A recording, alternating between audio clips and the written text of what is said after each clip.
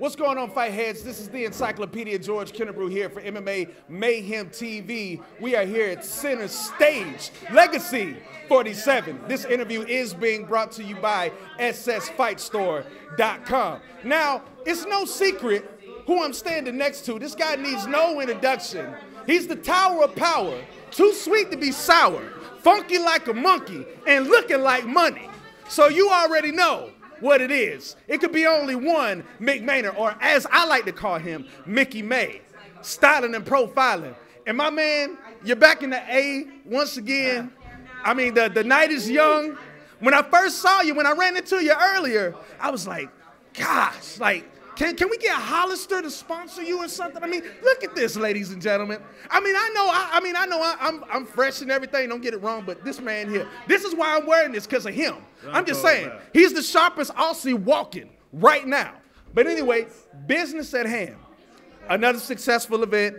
Legacy does it again. It seems like every time that y'all come to Atlanta, y'all have this knack of just making us ATLians just lose our minds, because you and your team put together these awesome fights, and it just comes out, and we're just like, with our jaw drop.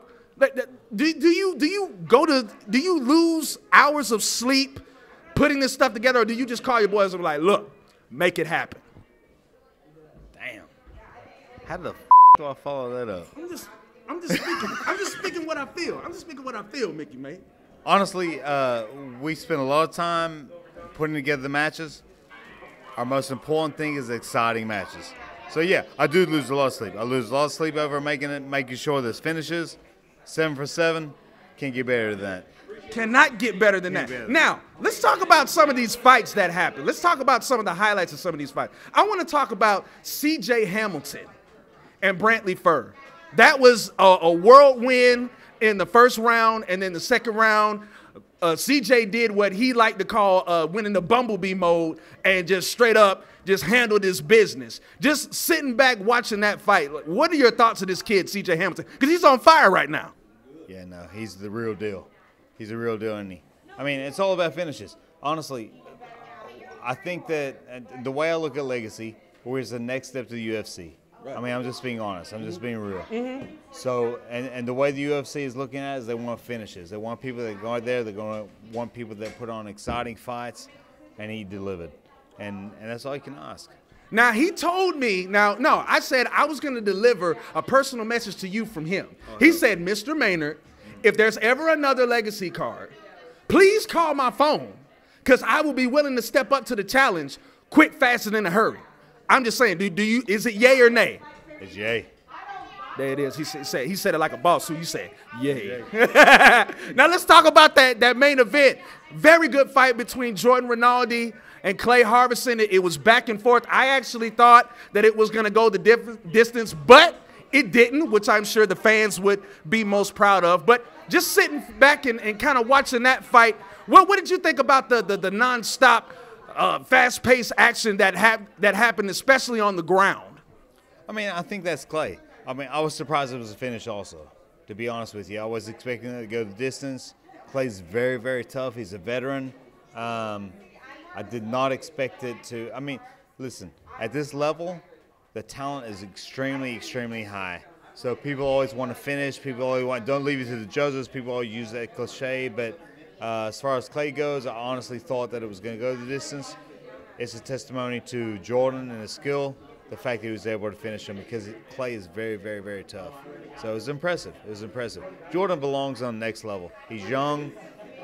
He has got, I think this is 4 in a row for Jordan. Mm-hmm. It's time. It's time to go. It's impressive. Now, last thing, I got to ask you about the A-Town Ogre, Dave Vitkay. 6 wins in a row. This guy is tearing it up right now.